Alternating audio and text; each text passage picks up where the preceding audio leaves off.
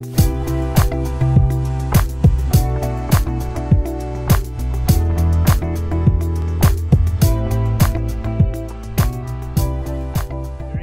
good morning, everyone, and thank you for the introduction, Gabrielle. Thank you for prayer, Massimo, and for everyone taking the time on this Saturday morning. And I'm certainly very happy to be with you. Now, I think parents are the single most important influence on their children. And as parents, we want to bring up our children to know and love Christ, but often we don't know where to begin. Now, of course, parenting is not the only part of family ministry.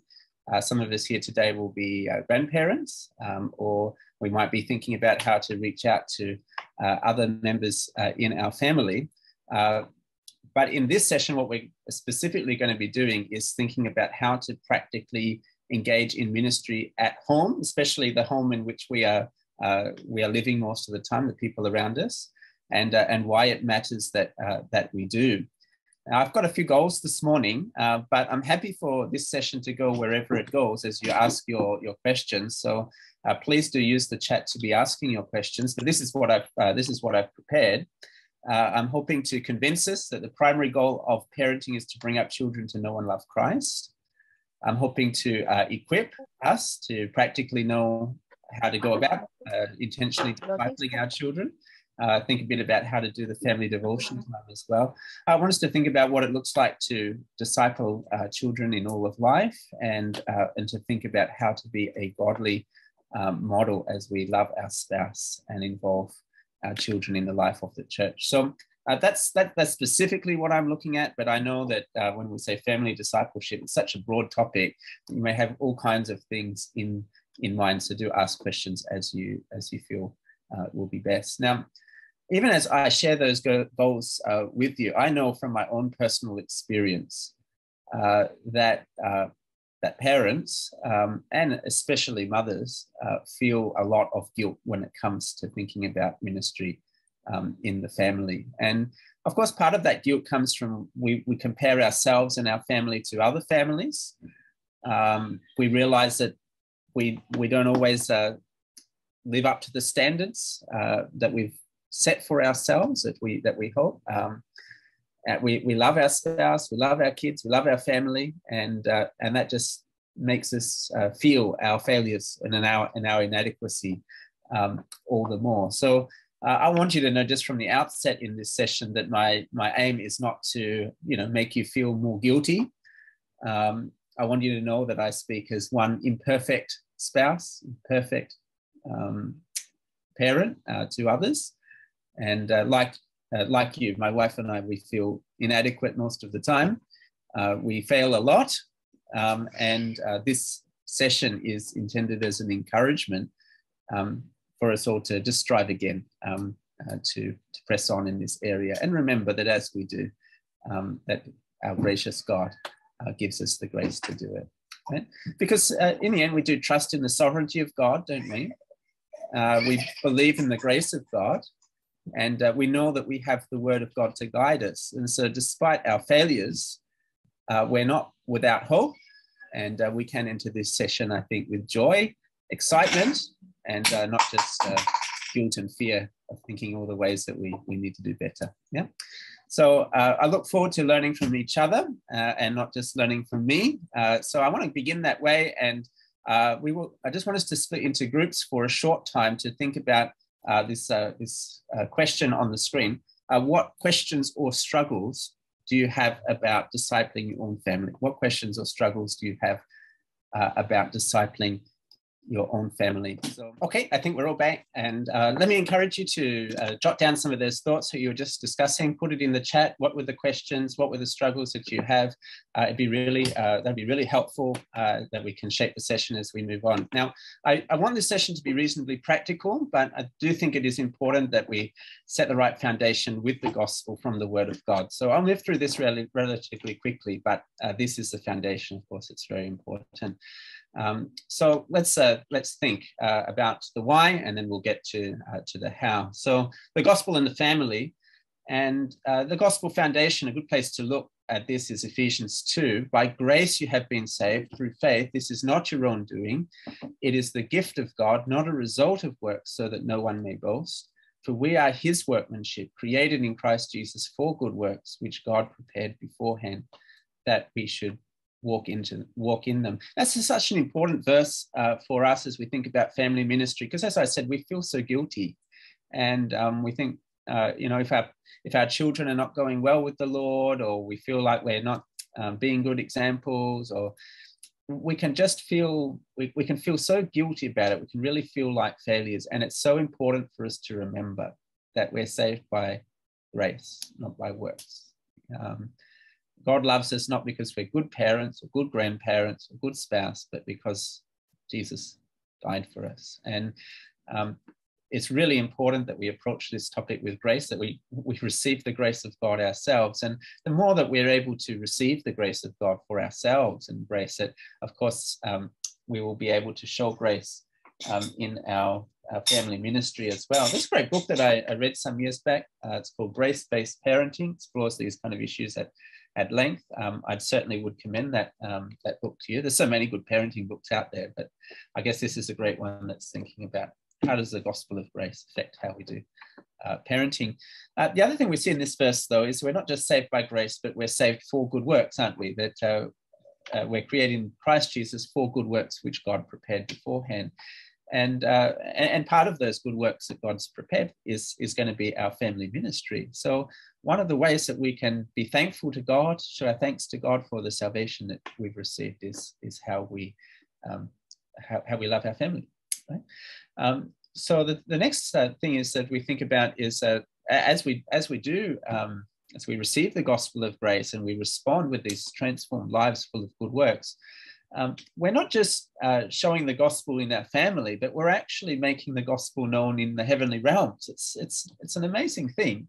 You can see there in verse 10, he says that so that through the church, the manifold wisdom of God might now be made known to the rulers and authorities in the heavenly places. So, as the gospel is preached, as people receive it and as they live it out, it's actually proclaiming the victory of Christ in the heavenly places, even to all these evil spiritual beings that we would read of in Ephesians 6. So it's a grand calling, family ministry. I think it's so common for, my mother will say, "Oh, I'm just looking after children. I'm just changing diapers. I'm just taking the kids to school." No, it's not just. I would put to you that this is your first ministry, and as you respond to the grace of God by loving your family, you're bringing glory to God in the heavenly places. You're making God's victory known. This is not a small thing. Never just put yourself down and say just. Yeah.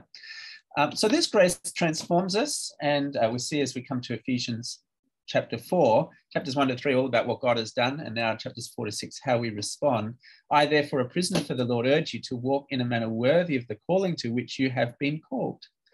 Or again, verse 17, this I say and testify in the Lord, you must no longer walk as the Gentiles do, in the futility of their mind. So as we receive the gospel of grace, we are transformed by it. We are to live lives that are different, that are worthy of the grace that we have received. And two of the contexts that Paul picks up as he goes on in this letter is in marriage and in the family, right? So we'll be familiar with Ephesians 5, I'm sure, where it says, wives, submit to your own husbands as to the Lord. Husbands, love your wives as Christ loved the church and gave himself up for her. And we notice that language there of that the real marriage is actually the ultimate marriage, if you like, is the marriage between Christ and the church. And so our human marriages, as the way we relate to each other as husband and wife, as we express gentle submission and sacrificial service, as we do that as wives and husbands, again, we're actually making the gospel known, making Christ known, as we live out and shine forth the gospel in our marriages. And so that verse 32 says, this mystery is profound. I'm saying that it refers to Christ and the church. And he's just quoted from Genesis 2, God's design for marriage. And he says, I'm talking about Christ and the church, the ultimate marriage. So it's not just in our marriages, though, but also in our families. And children are addressed, notice, within the church. I think God considers children to be members of the church. That's maybe a topic for another time. But children, how they treat their parents, obey your parents in the Lord. So as children obey their parents as a way of pleasing God. I'm teaching a children's workshop this afternoon for young children 5 to 12. And that's my main point. Obey your parents because you love Jesus. God has given you the gift of salvation. So you respond, show your thanks by one of the ways is by obeying your parents. And same with the parents with their children, as fathers and of course mothers as well, bring their children up to know and love Jesus. That's a really important way that we live out the gospel. And in this, again, we're trying to model like our Heavenly Father. Back in chapter 3, we read, "For this reason I bow my knees before the Father, from whom every family in heaven on earth is named." God is the father of the great family. And even in our fatherhood, our parenting, we model him, and therefore we make him known as we do so. So what I'm saying then is how we live in our families is a crucial area in which we respond to the gospel and in which we showcase the gospel to the world. It's a high calling. It's an important area of the Christian life. I just want to double click those two areas a little bit more and draw out practically, but feel free to ask questions as we go.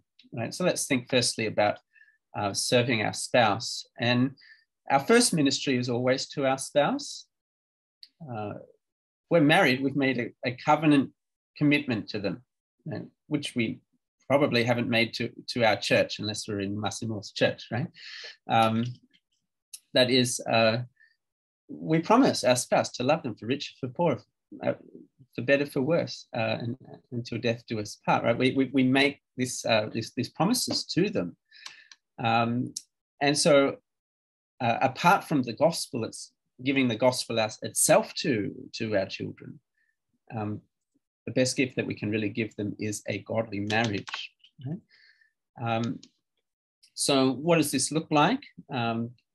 Husbands, love your wives as Christ loved the church and gave himself up for her. Husbands are to sacrificially love their wives, lay down their life for their wives. That's what Christ did.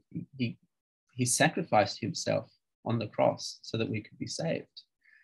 In the same way, husbands should love their wives as their own body. He who loves his wife loves himself. So this is, if you're a husband, if you think about family ministry, this is your first ministry. Love your wife, sacrifice everything to love them. That's the first lesson in parenting. Love your spouse. I mean, I think one thing there's a big change that happens when the first child turns up on the scene, isn't it? And suddenly the attention moves from loving each other to think everything revolves around the children, isn't it? The whole routine changes, and sometimes you even start calling each other, mummy and daddy instead of whatever affectionate names that we used to. And sadly, in some couples, they even forget how to talk to one another. Spend all the time talking to the kids, and eventually, when the kids grow up and move out, which they hopefully will eventually, they don't know how to interact with each other anymore, and so they just watch a lot of television to fill the space. But no, we always need to invest in our marriage first, and of course that's going to be hard when we have children, especially in the early stages. But that's really important. So husbands, sacrificial love, and of course the wives, a gentle submission. That is a way that we can express our love for Jesus. And you probably read that, at least heard of that book, in the 5 love languages, and it reminds that there's different ways to show our affection to our spouse. Spending time together, giving them gifts, words of affirmation, acts of service, like throwing the rubbish or whatever. My wife always says she feels love when I throw out the rubbish. Yeah. Physical intimacy as well. And of course, some people feel more love with one of those than the other, but it's not saying just because your wife only mainly feels love with words of affirmation that you never throw out the rubbish and you never give them any gifts for their birthday. And you love with all of these ones, but you're aware of how especially you can love your own spouse. So it's really important that we keep moving towards our spouse. You've probably heard that, that famous little catchphrase that's thrown around from time to time, like about dating your wife, dating your husband. In other words, the pursuit is not meant to end on the wedding day. That's meant to just be the beginning of pursuit. And either you can choose to continue to pursue your spouse, or you can stop, in which case you'll gradually grow apart from them. We need to intentionally invest in our marriage. Yeah. And there are various ways that we can be encouraging our spouse in Christ. Of course, it's important that we're reading the Bible and praying together. That can be really hard, isn't it? When you've got young kids running around. It's changed over the years as we've done it. Feel free to ask about that. Encouraging our spouse in Christian fellowship. Again, it's especially important, I guess, for mothers, isn't it? Because sometimes you're at home all the time. It's not so easy to get to church. It's not easy to get the Bible studies. Validating the ministry in the home. I think in general we live in a culture where I guess women are encouraged to work most of the time. I mean, before I came to Penang, I was in St. Mary's Cathedral. It's a big church. It's probably 1,500 people in it. For a regular weekly attendance, but there was a Bible study for women on Thursday mornings, and it was attended by either the retired or by stay-home mums. And there was probably only 10 to 15 stay-home mums in the whole church out of 1,500, because the culture that we live in is one of that. You have the baby and then you go back to work, and that can. So if you are the one you're staying home with the children, it's easy to think that I'm just a mother. This is not significant. I need to get back to work, and so it's really important that we surround ourselves with people who remind us that family ministry is important, and being a stay-home mum is a great ministry to invest in, right? So validating and encouraging one another in the ministry. So I guess there's a few things there, and I'd say that intentionality is important in these things. To be trying to have those conversations with our spouse about how they're going in their relationship with Jesus. Again, it can be quite hard, isn't it? But even if it's just a question over the dinner after church, how were you encouraged by the service today? What have you been reading in God's word recently? How can I be praying for you? Those things can be good questions. And, we can work out a routine. Maybe we try and read the Bible and pray over breakfast or after the kids sleep or whatever it is. We can also do it sporadically as well. It doesn't really matter. The main thing is that we're just trying hard to do that. And so let me just give a little encouragement then. If it's been a little while since you've had regular Bible reading or prayer with your spouse, don't feel so guilty about it. But now's maybe a good time to just try again. And why don't we make a time to read the Bible and pray and just chat about how we can be following Jesus together as a family. Okay, so serving our spouses, a few thoughts there. Now let's go on to discipling children. And of course, the God-given role for parents is that they disciple children, right? I know you know this already, but it's really helpful to just be reminded, I guess. There are many, many verses. This is really probably the key point in parenting that you'll find in the Bible. The Bible doesn't address parenting a lot directly, but the one point that it always makes is that parents to bring up their children to know Jesus, right? Deuteronomy 4, they're to make known to your children's children, what God has done, that they can teach their children as well. Deuteronomy 6, love the Lord your God with all your heart. Teach them diligently to your children and do it in all of life. Deuteronomy 6, when your son asks you in time to come, what is the meaning of the testimonies and statutes, then you've got your answer ready. The expectation is that our children will ask us about our faith and why we're doing things and what does God's word mean, and where to be ready to answer them. Yeah. Deuteronomy 11, you shall teach them to your children, talking of them when you are sitting in your house, when you're walking in the way, when you lie down, when you rise. Again, note it's all of life, right? It's not just family discipleship. It's not just like, let's have a 5-minute Bible time before the kids go to bed and that's it. I mean, that's a great thing to do, but notice here it's all of life. As you're dropping them to school, as you're having lunch, as you're cleaning up the toys together, as you're putting the kids to bed, all of life, right? You are teaching them who God is and what it means to follow him. Deuteronomy 32, take these words to heart that you may command them to your children. Again, I guess a reminder here that you can only give what you have, right? You must listen yourself first before you will be able to teach others.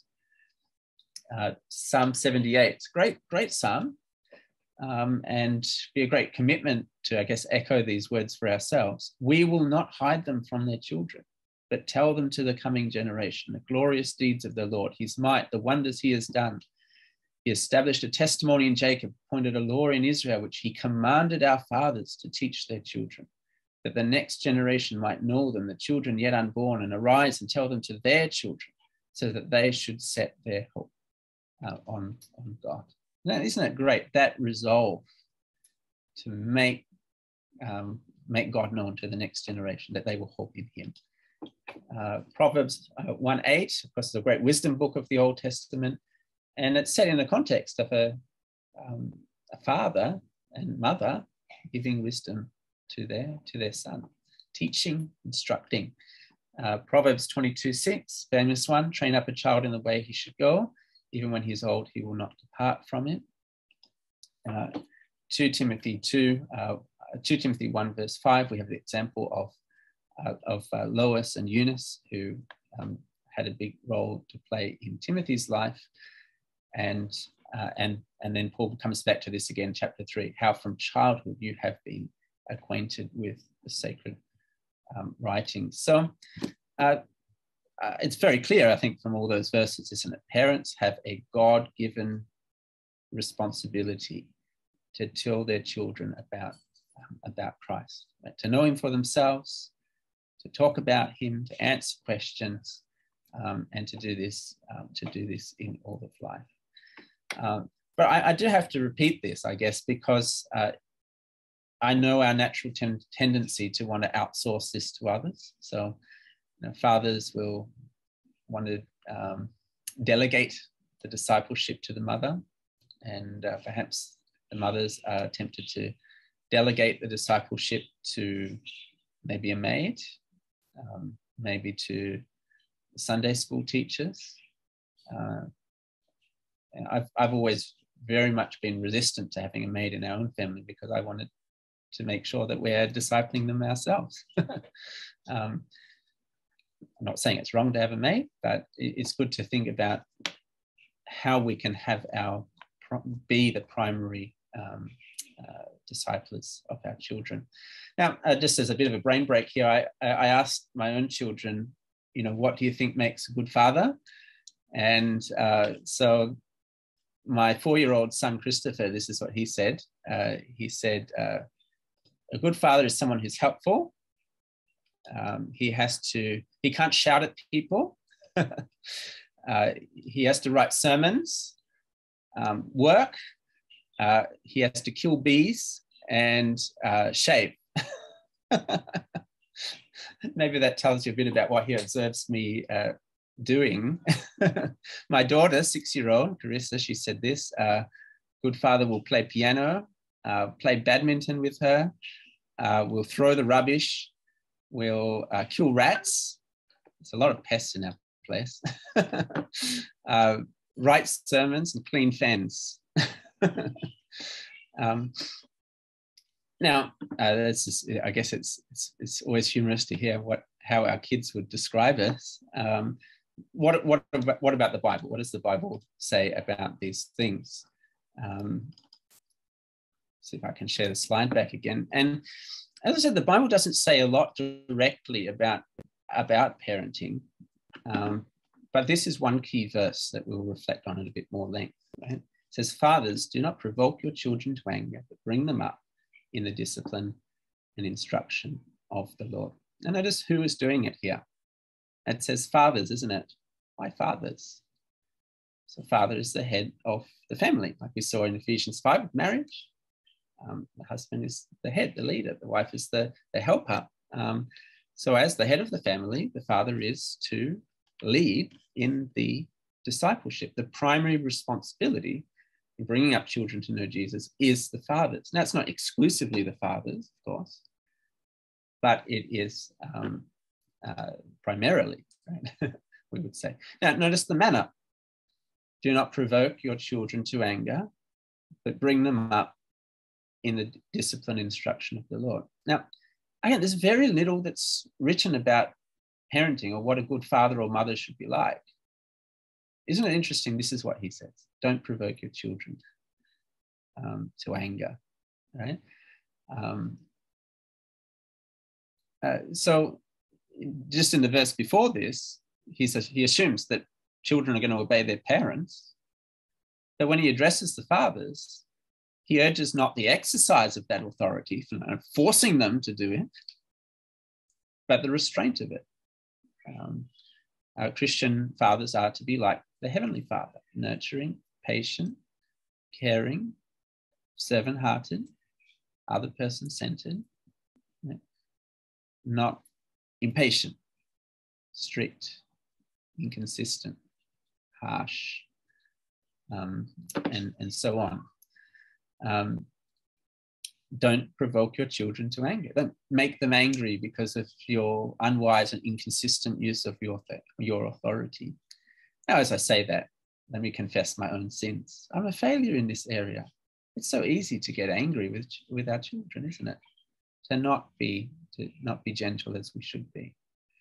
But this is really important, I think. I think some fathers are so forceful, so intimidating, so inflexible, so harsh, so distant, so angry, that they actually cause deep hurts to their children, and it alienates their children from them and from God.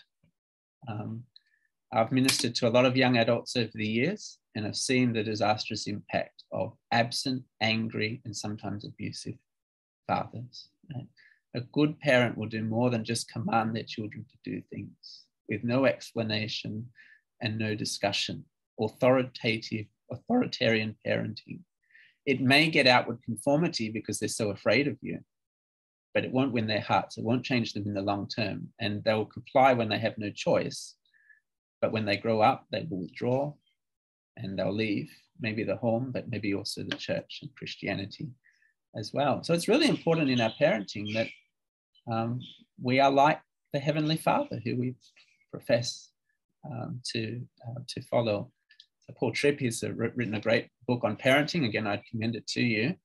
And he says, parents who know they need grace tend to want to give grace to children who are just like them. So the goal then is we are seeking to bring them up in the training and the discipline and instruction of the Lord. So in other words, it's not just about academics and sports and having a comfortable house and life. Again, the Bible says very little about parenting. In the book of Ephesians, we've got one verse on parenting, right? Of course, there's lots of things in the Bible we can apply to parenting. The best parenting books will do that. But here's the single one main point that we really just need to take from today. And that is that parents, and in particular fathers, are to make it their primary goal that their children will know Jesus, love Jesus, follow Jesus, grow to maturity in Jesus. That's all that matters in the end, you see. We get so caught up on all the worldly stuff that we miss this main point of what godly parenting is about. We're so worried about planning our children's education, taking them to tuition classes, making them learn all the languages, taking them to the hobbies, the piano, the swimming, the sports, or whatever it may be. We want to give our children the best life we can, so we work hard, so we give them a good house, lots of clothes, they've got every of the latest toys. And of course, we mean well, and they're all good things. But the Bible's not concerned about any of those things. And an approach like that to parenting, it's not really distinctly Christian at all, because that's exactly what our non-Christian neighbors and friends are doing as well in their parenting. Right? So here is our goal. We want to bring them up to know Jesus. Yeah? And it talks about discipline here. So we're actively teaching them the right way to go. We're correcting them when they go astray. We're forming their character. Discipline's essential. We're not just saying to our children, look, you just make up your own minds about everything, whether it's about how they live or what they believe. No, we have a goal in parenting, and we're actively heading towards that goal. We're disciplining them, and we are instructing them. And of course, that means we need to know God's word for ourselves so that we can pass it on. And maybe some of us have, it's been a while since we've actually tried to dig deeply into God's word. And maybe here's another encouragement. You only can give them what you've got. And so maybe now is a good time to dig again into God's word so that you can teach them. So what I'm saying is, the most important thing that we need to pass on in our families is not money, it's not education, it's not a better life, it's the gospel of Jesus. Okay? And we want to be deliberate, we want to be intentional in doing that. And see then that discipling our family is our first and primary responsibility before any other responsibility that we have. Now, how do we do this? And let me just give the overview, and then after the break, we'll come back and we'll look at this in more detail. So how do we do it? Prayer. Prayer is very important, because one of the first things you work out as a parent is that you're not really in control.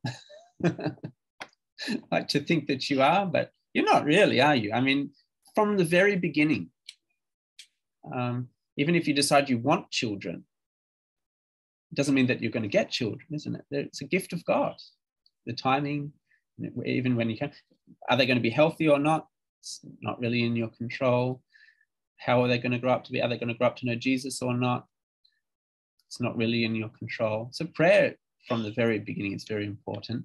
Teaching, modeling, and all of life. So we'll unpack those things in a moment, but just one final point before we do, and that is, even though I'm emphasizing that the primary responsibility is for parents, there is also a place for the church as well. Right? So come back to Ephesians 4. It says here, rather speaking the truth in love, we are to grow up in every way into him who is the head, into Christ, from whom the whole body, joined and held together by every joint with which it is equipped, when each part is working properly, makes the body grow so that it builds itself up in love. So they say it takes a village to raise a child. There's a lot of wisdom in that. And I might alter that and say, well, it takes a church to raise a Christian child. And yes, we never diminish the responsibility of parents, but we never do it alone. It's really important that we bring up our family in the community of the church, where the whole body can speak the truth in love. In other words, that they have Christian friends. They go to Sunday school, they go to youth, they can talk to other Christian people apart from us. That's really important in helping them to grow. Okay, let's pick up the questions first, and we'll get back to the material after I've finished all the questions here. So I'll just pick up Ida's question first. So one of the struggles, she says, is about not putting them on a scale, figuring out where they're at all the time, feeling guilty that they're falling away. I mean, that's one of the, that is a real struggle, isn't it? Is that once we know that we have this responsibility to bring up our children to know Christ, then we can put a lot of pressure on ourselves to make it happen. And that's why it's so important to remember that God is sovereign. It is a heartbreaking experience when our children seem to be going away from Jesus. Some of us here may have experienced that right now. Maybe you have a child or another family member who's gone away from Christ. Some of you would know of John Piper, and written so many books. And in fact, he started a whole ministry called Truth 78 about discipling the next generation of children. It's a fantastic ministry. You can check it out, Truth 78. But one of his own sons has left the faith, and he's putting all these videos on YouTube. I think he's got more followers on YouTube now than his father does on Twitter. But his father's teaching about Christ, and his son is telling them how growing up in a Christian family and reading the Bible and so on was really awful and terrible, and you should never do it. And it's heartbreaking for him, and anyone who's gone through that themselves will know the same thing. And I guess that comes back to the point that I was saying, is that in the end, that's what matters, isn't it? I mean, if you can give them the best education and money in the house, but if they don't know Jesus in the end, then the heartache of that is just, it's so difficult. So we need to remember that God is sovereign. And I didn't read Ephesians 1, but Ephesians 1 talks about how God predestines, chooses before the foundation of the world. And then even in Ephesians 2, we're saved by grace. It's God's works. Faith is the gift of God, and even the good works are prepared beforehand. So in the end, God is sovereign. That doesn't diminish our responsibility, but we just recognize that we can't make our children be Christian, and you can do all the right things, and they can still reject it. And so what do? You pray to the Heavenly Father to change them. And if they're, and you pray all the way through, you pray that will never happen to them. You pray even before they're born that they'll grow up to know Jesus, and you don't stop praying because you recognize it's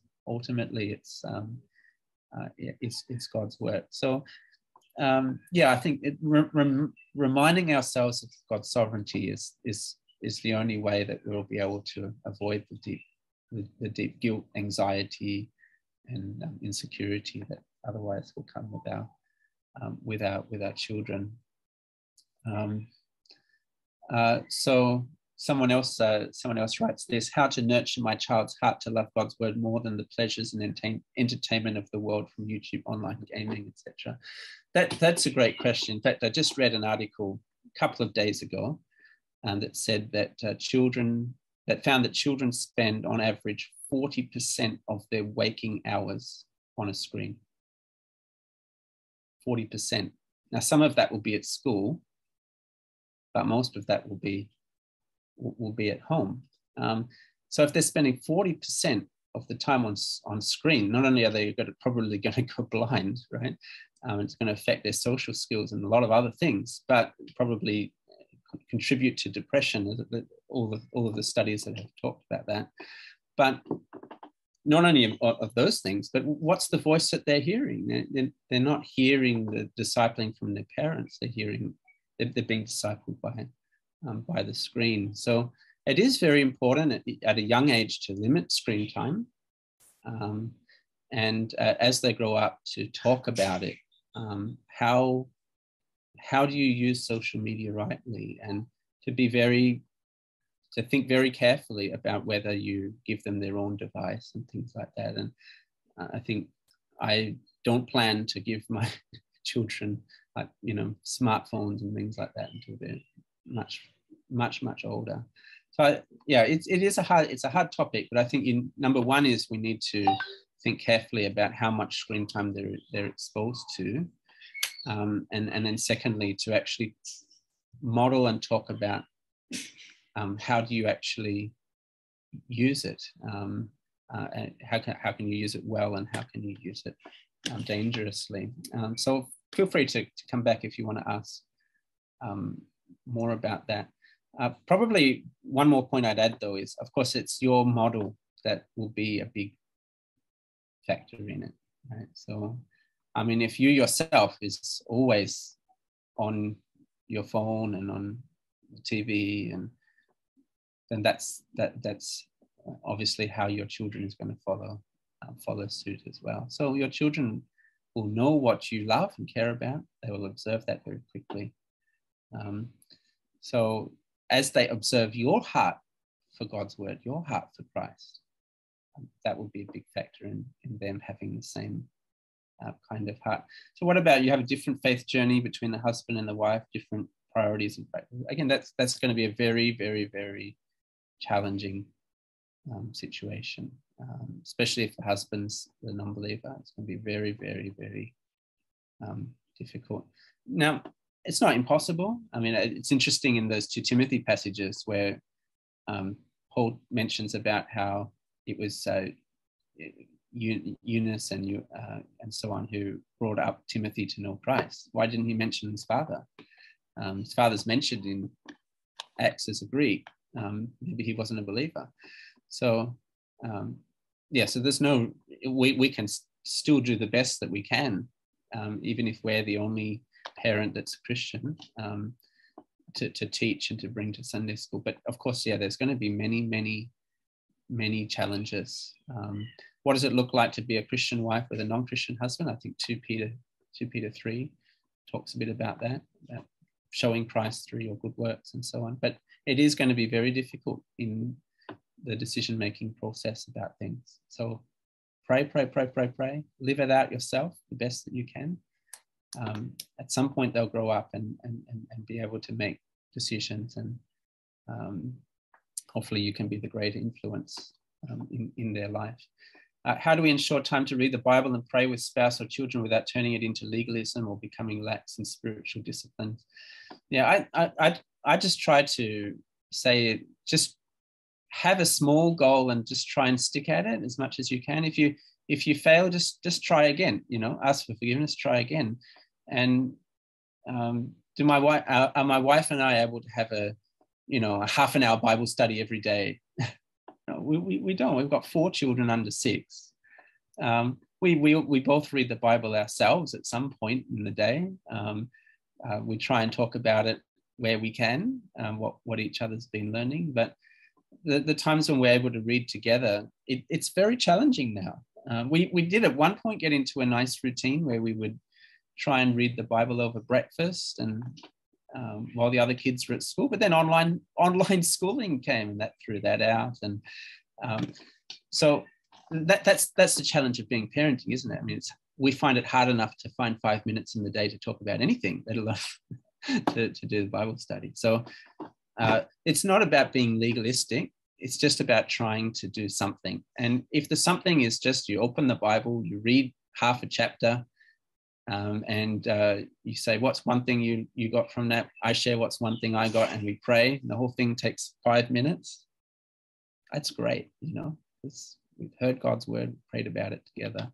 We've said something. I think don't despise the small things. And if you're able to do more, and you have a deliberate time together and all of that, it's going to be all the better for it. But remember that it's meant to be a delight and a relationship. It's not just a kind of a box to tick off. Someone asked about the grace-based parenting. Any practical advices? I can give a few things there. So one of the important aspects of grace-based parenting is the idea of unconditional love. And it's easy as a parent to communicate that your love is conditional.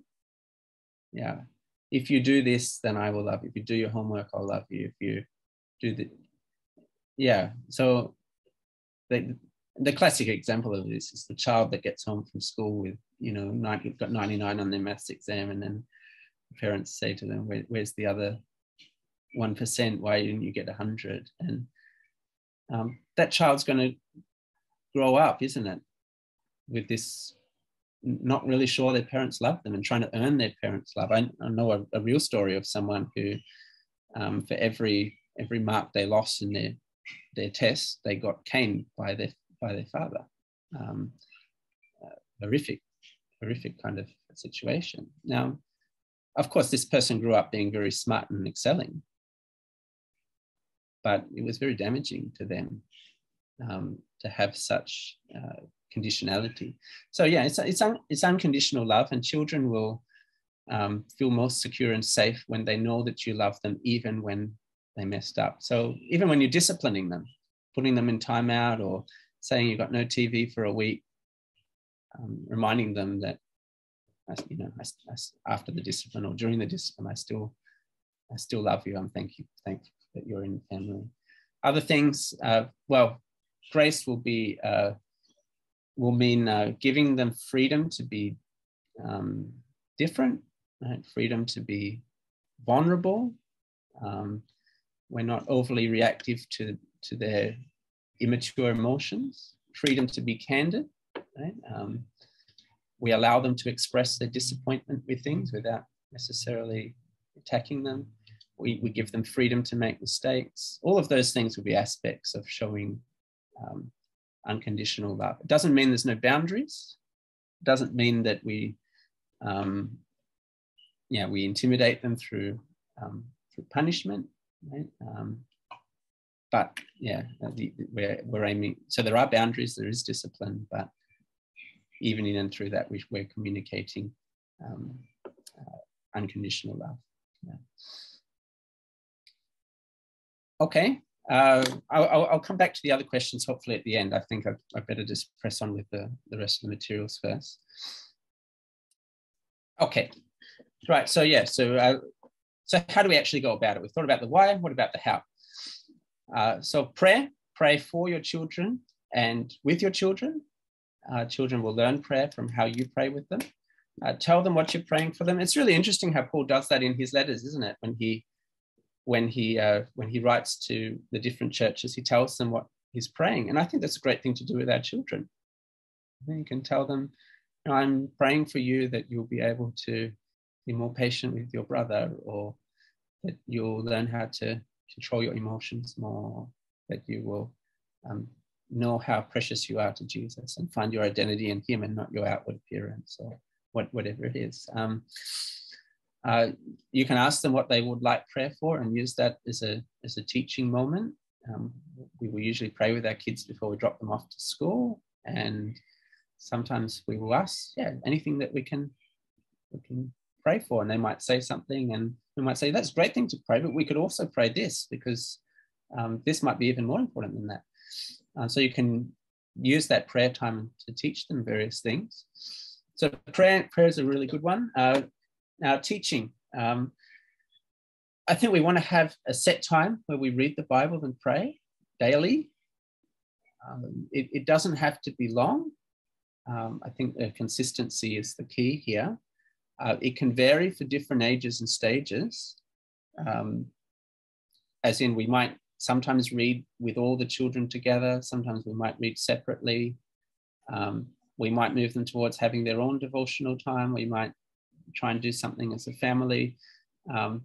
So it can look different for different ages and stages and so on. I'm just saying, I think it's really important that it's there in some form. And modeling with this is important. So if we come back to the Ephesians 6, where it says, fathers, bring up your children. Well, one of the ways that we communicate this to our children is my wife will say, if Baba's home, then he leads the devotion. Now, I'm home most of the time, but if I was traveling or whatever and I wasn't, then she would do it, or for whatever reason. But it's not that she can't do it. But if I'm home, I will do it, because I want to lead the family in that way. So I thought maybe it's probably helpful to just talk about some of the specifics here, because we all come from different contexts, and maybe we don't know how to do it. So maybe we say talk about having a devotion time. You could have all kinds of things that come into your mind. One factor to think about here, I guess, is the routine. And I found it helpful to think about bath, Bible, bed. And it's the same every day. Yeah. We'll have dinner. After dinner, dinner for us is about 6 o'clock because we try to get our kids down to bed early. Dinner at 6. The bath will be about 7. Right? The Bible time will be about 7:30, and we're aiming to get them in bed by, 8:30. I say aiming because, of course, the routine gets frequently thrown off, and it almost never will follow that exact pattern. But that's what we're aiming for, and we're so consistent with it that the kids understand it. And so if you tried to skip any element of that, they just wouldn't allow it. They say, you've forgotten to pray, or you forgot, it's bath time now, it's 7 o'clock, look, it's bath time, we need to go and have our bath. They're just so fixed in the routine. And this is especially the case for young children, which is what I've got, is that routine helps children feel safe and secure, and because it brings some control to their world. For us, we work from the youngest to the oldest, partly because we aim to have the youngest in bed first. And so we tend not to do it together. We tend to do like the devotion for one child, and then the next, and then the next, and then the next, right? The advantages of that is it can be age appropriate. So what's going to look like to read with a 1-year-old and 6-year-old is obviously going to be very different. We also do that because I think there's great value in trying to spend one-on-one time with children. And when you have a bigger family like ours, then it can be quite struggle to have those one-on-one times, but it's really, really important.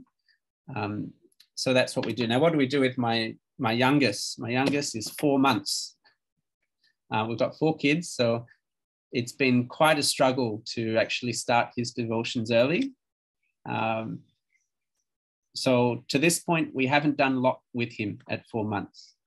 But when our other children were the same age, we did. Right? You can't start too early. I think you can start reading to them when they're still in the womb, or even when they're a baby. They might not understand anything that you are saying. But it's partly about establishing the routine. It's partly about teaching them to love books, because they just love, love touching, love seeing the pictures, and love being with their parents doing that. It becomes something that is that's precious for them, even if they can't say it or understand it. So I think if the earlier you start, the more likely that it's going to be successful later on. I mean, some of you will know this. I think there was a question in the chat, that maybe you haven't done a devotion with them or had any Bible input for X number of years, either because you just didn't do it or because you became Christians later. I mean, how do I start now? And, because it's going to be awkward and weird. And yes, it is. It is going to be weird. It is going to be awkward. But you've just got to start, isn't it? And the more that you keep doing it, eventually it will stop being awkward and weird. It'll become more normal. But the easiest way to avoid that situation is to just start when they're very young. So what about for my next child? He's 2. So I brought some of the kids' Bibles that we have. We've got loads of them. Right. The key for the very young children is to it has to be very, very simple. Right? So this has been a great one for him from very young. It's called Pointing Bible. It's not Bible stories. It's basically just pictures. Can you see that? And you're just learning words, really. God, earth, God made the world. So I'll say, where's God? And he'll point. I know we don't know what God looks like and so on. So the new version of this doesn't have a picture of God in it, but leave that discussion for another time. Right, where's the animals? You know, where's the giraffe? Where's the whatever? And he'll point to, you know, God made those. Where's Adam and Eve? Where, you know, there's the slippery snake. And, you know, can they eat the fruit? And he'll say, we always do this in Chinese. We say, "Huai dan," naughty children. You know, there's Noah. And it's very interactive because he's always, every picture, he's pointing, he's saying the words. Now, eventually it gets to Jesus, the baby. And often we'll do songs. We'll do songs at nearly every story here. You know, here's King David. And we'll sing just simple emu music song. King David was God's chosen king. Now that song's got a whole few verses and so on. Usually we might just do one line. Twinkle, twinkle, little star, or we three kings of Orient, whatever you like. I have decided to follow Jesus. Jesus loves me, this I know, for the Bible tells me so. Right, so it's very interactive. It's pointing, there's a lot of, we do actions. Jesus is riding on the donkey. Jesus is dying on the cross. Jesus is alive. And then he'll always say, pray, pray. And he'll go, because it's the same every time. They just memorize it all the time. And the prayer will be the same pretty much every time. Dear Father God, thank you that you made us. Thank you that you love us. Thank you for Jesus. In Jesus' name, amen. Right? And there are variations on this. You know, this is a baby's Bible, you know, kind of similar kind of thing. Something that you can read through in one go. I quite like this one, ABC Story Bible, not only because they get to learn their ABC along the way. So every time we sing an ABC song at the start. But yeah, he'll go through every time. In the beginning, God created Adam and Eve. Everything was beautiful in God's world. You always point to the whale for that. And everything was cursed. God promised to send a deliverer. He'll point to the baby. God raised up Moses, put up our hands. God sent flies. Bzzz. God sent gnats. Mama, mama, mama. God sent hail. Boom, boom, boom, boom. Like a lot of action, sounds, and so on. And this is a good kind of Bible overview in ABC. So I mean, at the start, that's what you're doing. It's very simple, and those are not even really Bible stories, are they? I mean, eventually you want to try and get to something like this, and this is probably the best Bible for really, really young kids, like an actual Bible. But at not even 2 years old, my son can't really concentrate for a simple story like this. This was my daughter's favorite story for very, very long, about Mary and Martha. And you can see it's basically just got 1 or 2 lines on each page with whatever. Mary, Martha, and their brother Lazarus were friends with Jesus. One day, Jesus came over to visit. Mary sat at his feet and listened to him for a long time. Meanwhile, Martha was busy cleaning. There was so much to do. Some of the mothers can identify with that. The longer Mary listened to Jesus, the madder Martha got. She said, "I'm busy in the kitchen while Mary's doing nothing. Jesus, tell my sister to help me," Martha whines. "Martha, Martha," said Jesus, "you should not be upset. Mary has chosen what is better. She's listening to me." So it's very short. And once you get to this once they can cope with a short story like that, you can just go, just aim for one story a night.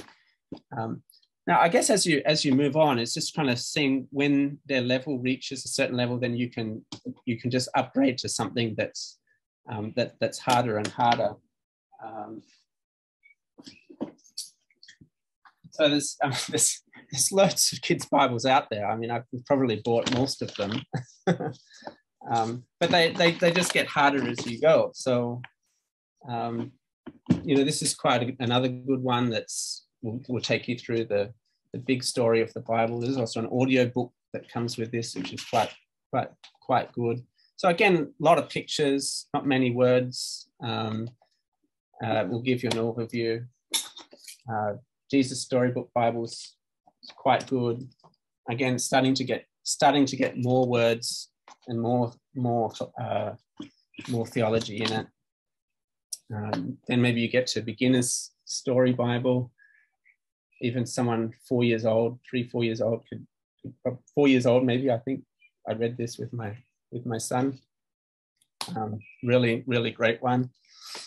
And then when you hit about 5 or 6, I think they've got the Gospel Story Bible. So that was the beginners Gospel Story Bible. This is Gospel Story Bible.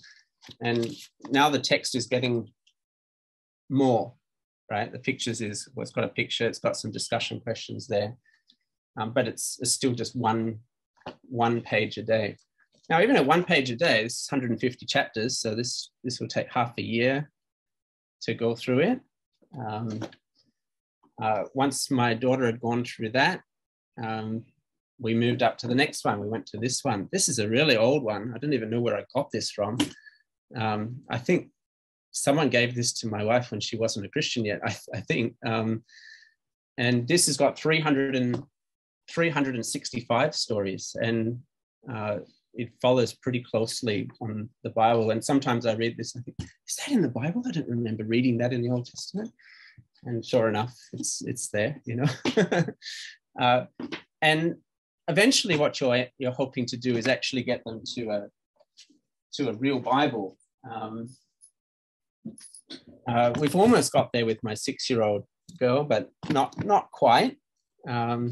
This at the moment we're reading this one because she's read all of them, even that 365 day one. I think she's read that twice. So this one is the kind of comic one, and at this point I'm reading this with my eldest two together, and this is quite long as well. Probably got a couple more months left on this one. And then eventually you'll get to an actual kids Bible, probably a CEV or something like that.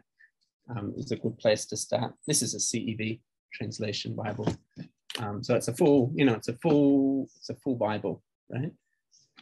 With no pictures. So usually this is at some point they're going to start reading. I mean, my girl started reading about 6. So once you can start reading for yourself, you start reading books that don't really have pictures, and that's an ideal time to move to a proper kind of Bible. So yeah, that's the devotion time. And you know, our devotions, they will vary in length a lot. Sometimes they will just be, I mean, going through those little ones with my youngest, it might take 2 minutes, you know, or 3 minutes. That's about the limit of his attention span. Even with the older ones, it might just take 5 minutes. Sometimes it'll take half an hour because they'll ask a question or we'll research something. So, for example, there was a map in one of them that mentioned a place. I think it was Megiddo or something. We didn't know where that was. It looked like it was near the beach, so we went onto Google and okay, it's actually quite a nice little holiday spot, and there's still some ruins there.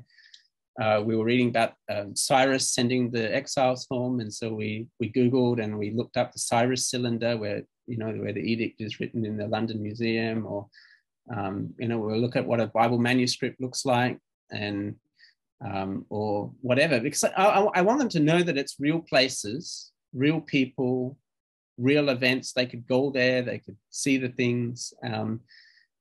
Or we'll talk about apologetic issues. What about other religions? Or what about,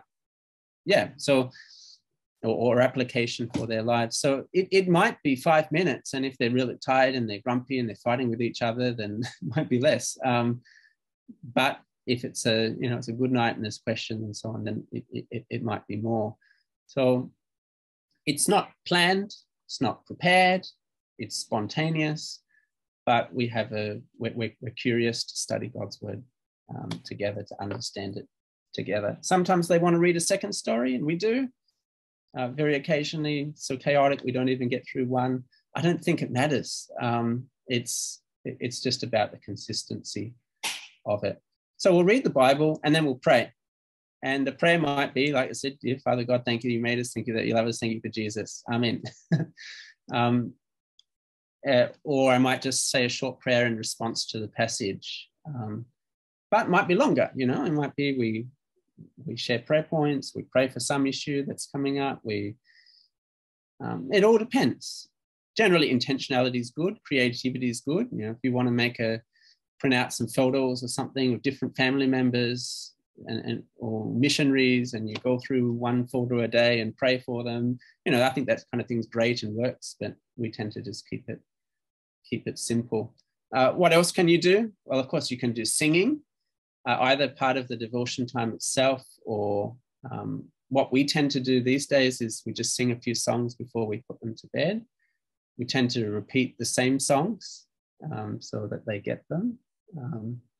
At other times, we've done the creeds, the Lord's Prayer. We print them out on pieces of paper and we say them. At one point, my 2-year-old son could recite the Apostles' Creed, the Lord's Prayer, the Grace. Eventually, they got sick of doing it every night, so we stopped. And guess what? Then they forgot it. So that just teaches you something as well, isn't it? If you don't keep repeating it, then you lose it. But it does show you, even at 2 years old, you can memorize the Apostles' Creed, or do memory verses, these kind of things. Another thing we've done is trying to work out how to do things at the dinner table. Now, for us, generally now it's quite chaotic, so we don't do anything apart from say grace. But for a time we were working through these books. This one's called Everything a Child Should Know About God. And it's a doctrinal book. Reading the Bible is important. Short story and a question. Take 1 minute to read it. Next day, read the next one. Prophets wrote the Bible. God is kind.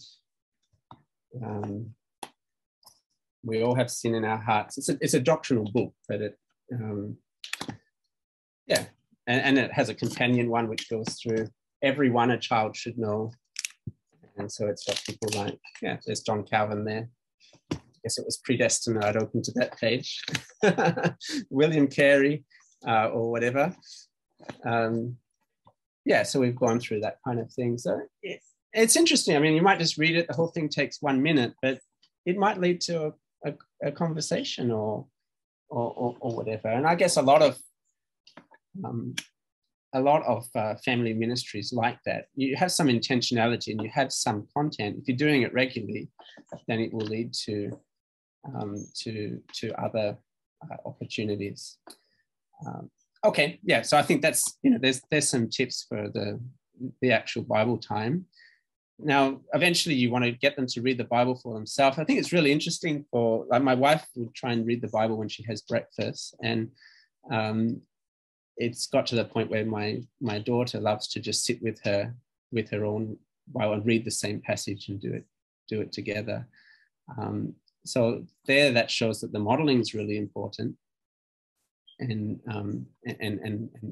she's picking it up just by watching my wife do it. So eventually that's where you're aiming to get to, right? Is that they'll do it for themselves, but you're giving a lot of input in the early days.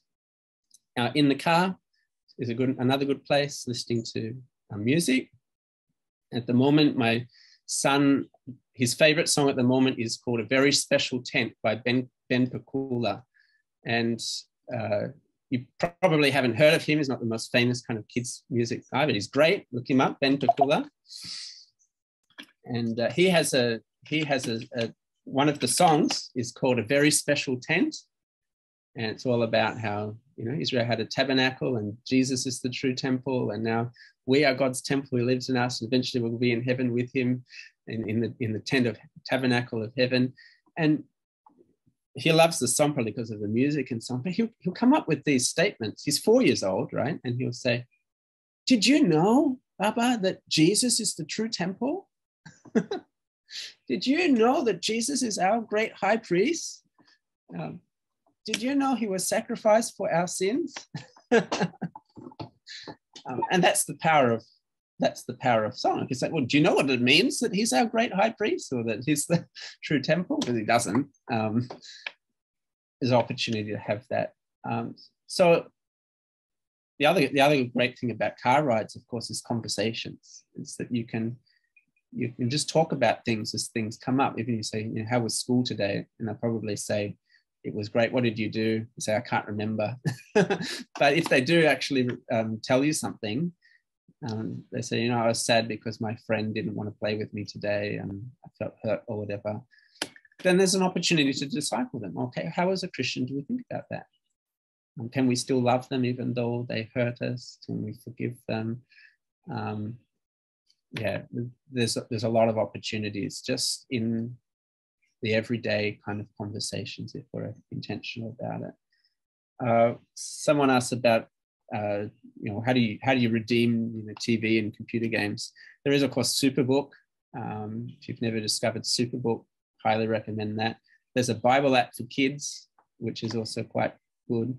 But this is more for young kids. Okay, yeah. So I recommend those to you. All right. So we've thought about prayer. We've thought about teaching. The next point I want to go on to is modeling. I'll share my slides again. And this is really key, isn't it? It's not just about what you say or what you teach, but ultimately it's about what you do, isn't it?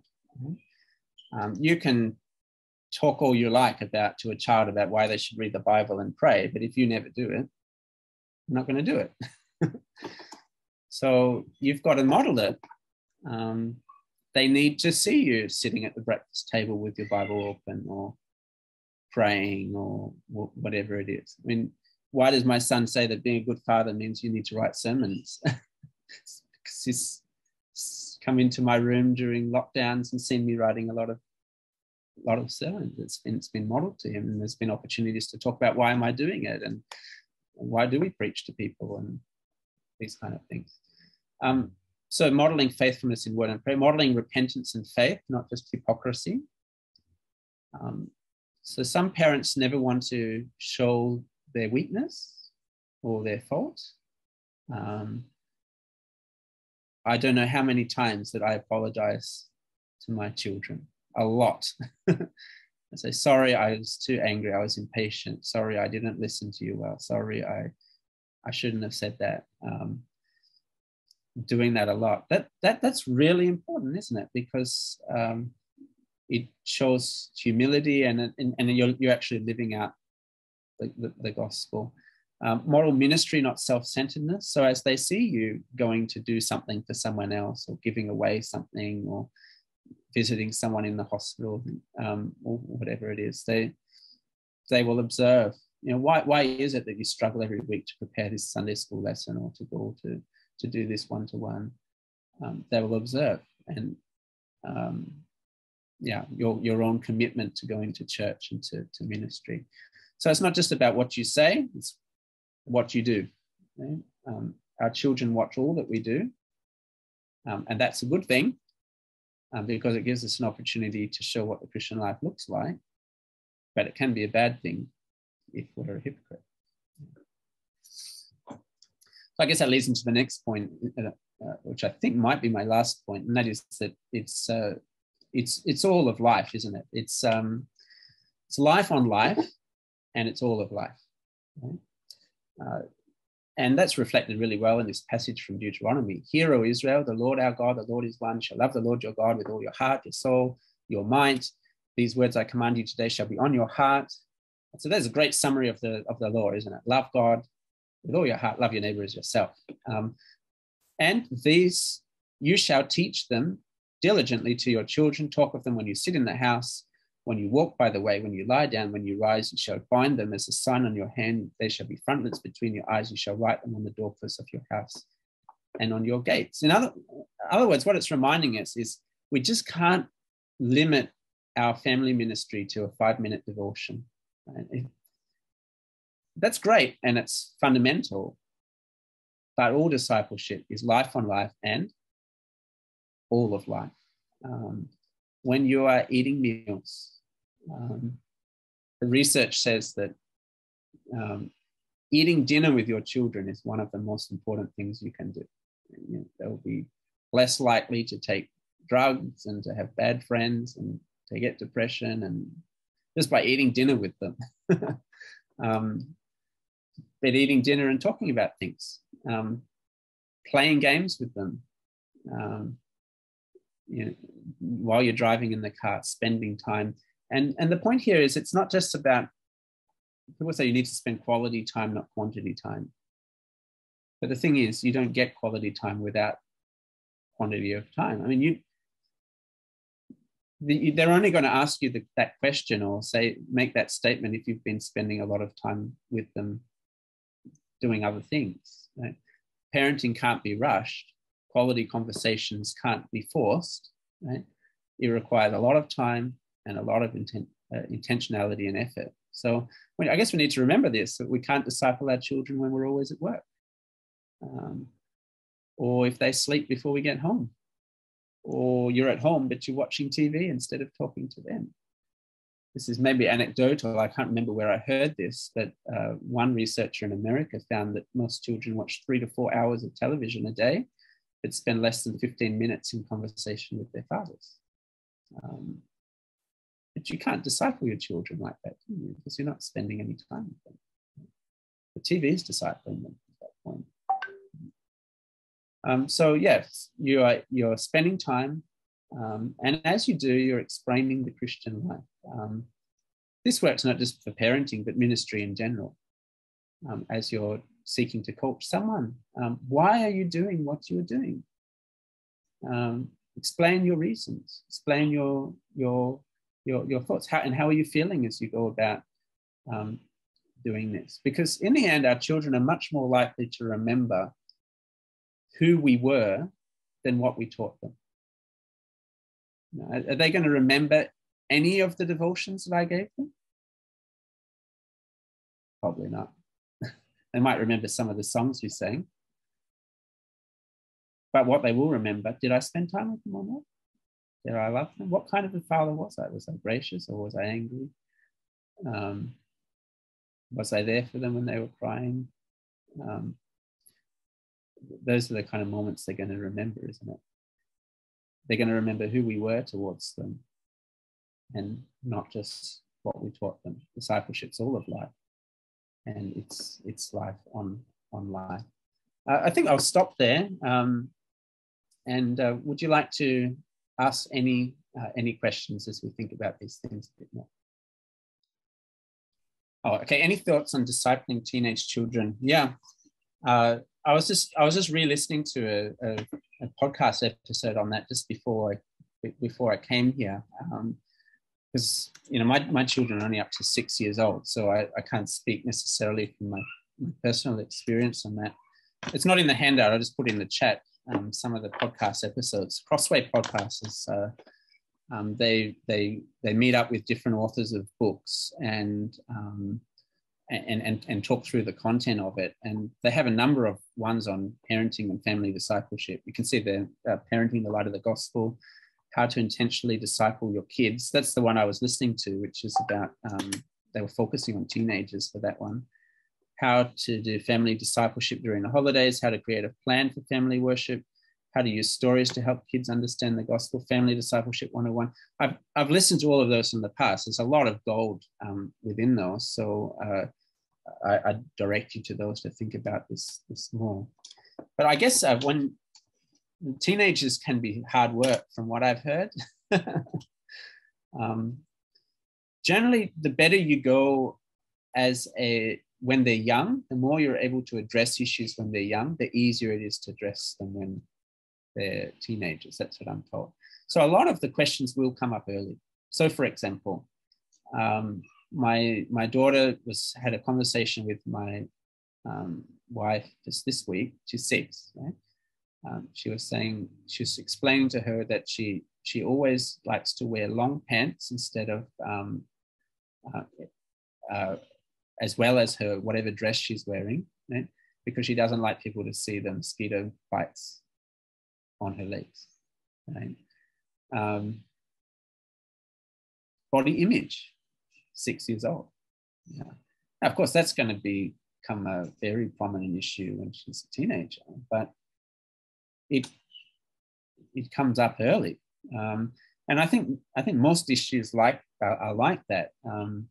Issues of you'll know what they are, as for girls, body image, identity, relationships, things like that, and for boys, all the pride, performance, competitiveness, and all of these things. They come out when they're young, and then they just become more extreme when they're older. So one way is to just be really intentional, trying to deal with the questions early and not thinking that they're too young to start thinking about them. But what if they're already teenagers?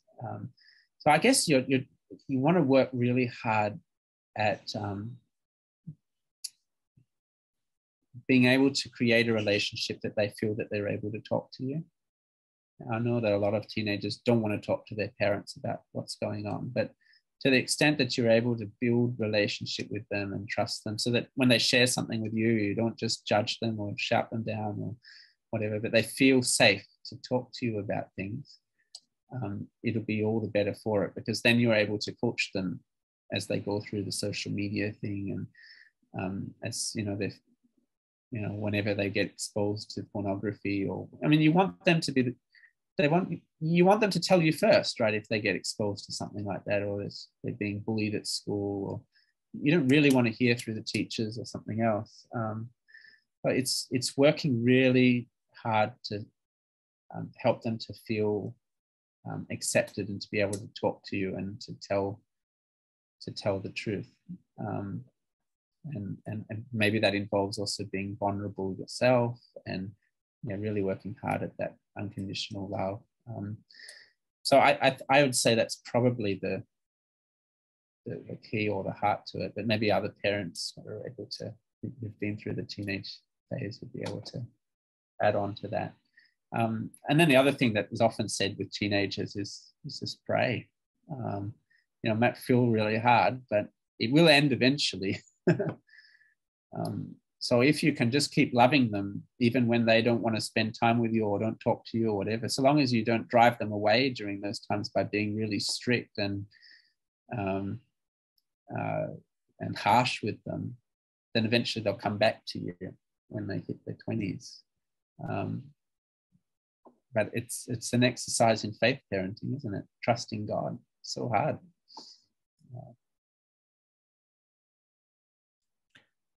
Tim, we have a couple of questions around screen times. So, yeah. So I think the questions are talking about, how do you manage screen times? What time? When do you start exposing kids to screen time? And I think even from just looking at some of the questions, also you can be speaking to, how do you balance screen time, physical books? What's the? Maybe you can get some insights on some thoughts on that. Yeah, there's been a lot of research done on this, obviously. Generally, the rule is before they're 2 years old, 0 screen time. Yeah.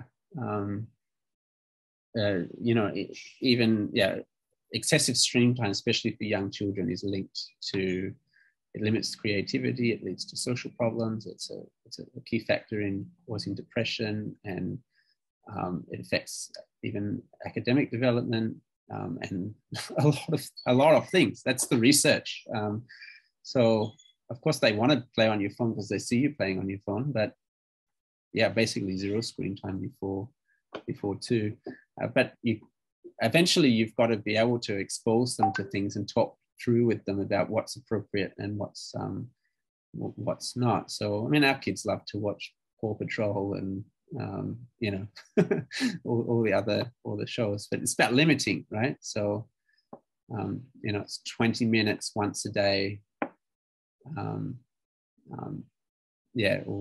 one super book or whatever. So I think it's okay to watch non-Christian things as well as Christian things as well, but you've got to be very judicious about what you allow them to see and how much.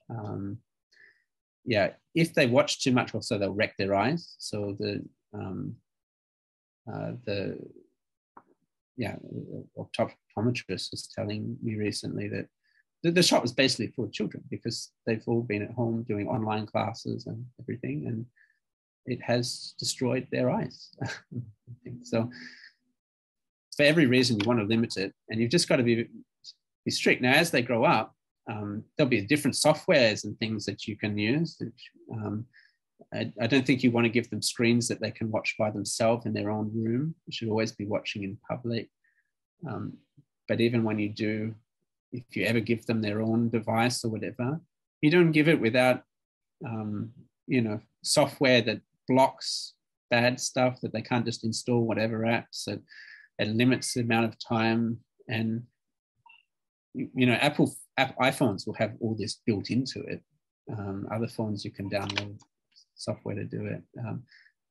But it's really important that you do, because otherwise they will find their way to, pornographic material or whatever other stuff. And social media, again, has been strongly linked to, anxiety, depression, and loads of other things. I'm sure you probably observed that in your experience. So, yeah, so it's controlling the exposure, but then also talking about it with them, doing it with them and talking about it with them, so that you're able to say, why is this show helpful and why is this show not? What's the values that's being shown in this? Or why is this person posting this on social media?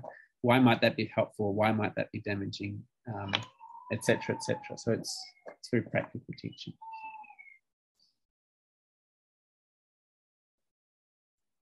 One follow-up question came, Tim. What about showing them Christian songs and shows on TV or YouTube before they're 2 years old? Yeah, has my 1.5-year-old son ever watched TV? Yes, he has. Of course, it's impossible to eliminate it fully, but in general, the less the better. Why don't you sing the song to them, or play the music and whatever? That'd be so much better. Yeah. We have one more question. One person asked, we are worried moving away from society and community. How do we ensure that we are in community and still living by His grace and salt and light as a family? It is hard. It is very hard with the pandemic. I mean, with young kids, we've tried to keep them home a lot. But for children, just like adults, social interaction is very, very, very, very important. So, I mean, going to the online Sunday school and whatever is helpful to some extent, or just being able to have a Zoom with their friend is helpful. But of course, that's all screen time as well. So you've got to manage that. But it is really important for children's development that they spend time with other children and other people. So we need to do that. And when the opportunity is to go back to church, I guess if anything, this pandemic has taught us the importance of real relationships and community and meeting as God's people. And we want to work out how to do that safely with our children, but it's really important that we do. Well, with that, I will just thank you again for joining the session. I would like to pass back to Tim, maybe just to close us in prayer then. Okay, let's pray. Heavenly Father, thank you so much for being our Heavenly Father. And we thank you that you love us unconditionally, that you sent your Son to die for our sins. Thank you for your grace. And even though we are sinners, we are weak, we are inadequate in so many ways, we find it hard to love our families and minister in our families. We know that often in our families, that's where we let out the worst in ourselves as well. Thank you for the forgiveness that we have in Christ. And thank you for the opportunity to be involved in frontline discipleship at home. And to pray for those of us who are married that we will love our spouse. We will be intentional in pursuing them and loving them. We pray, Lord, that for those of us who are parents, whether of young children or grown-up children, that you would help us to be good models of what it looks like to follow Jesus, to be prayerful, to be good teachers. And for those of us who are grandparents, we pray, Lord, that you help us to know how to be present in the lives of our grandchildren, our children, to model what it looks like to follow Christ. And Lord, in your mercy, we do pray that all of our children and grandchildren, that they would grow up to know Jesus and love Jesus, and not just know and love him, but want to give their lives to serving him and to making him known to others. We know that only you can bring that to fruition. So we pray, Lord, that you would mercifully bring that to happen. So we thank you for our time together today, and we commit ourselves to you as we go through the rest of this weekend. In Jesus' name we pray.